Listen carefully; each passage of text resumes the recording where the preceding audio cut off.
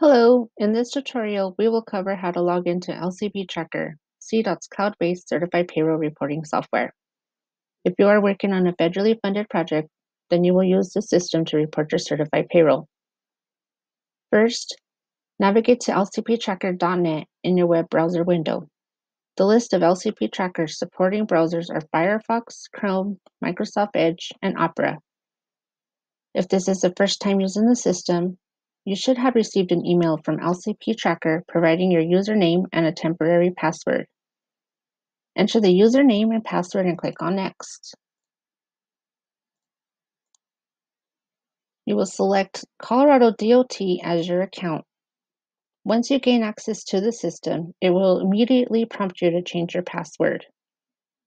If you know your username and password, you will enter the information as I just mentioned to get access to your account in LCPtracker. If you have forgotten your password, you will enter your username and click Next. Then you will select the Forgot Password link. You will enter your username and email address. This may be the same, and a link to reset your password will be emailed to you at the address registered to your account. You will then enter the temporary password that was provided, then you'll be able to change it once you log in. You'll know once you've successfully logged in when you see the CDOT logos and Colorado DOT located on the top left-hand corner. We will go over how to navigate the system in another tutorial. Thank you.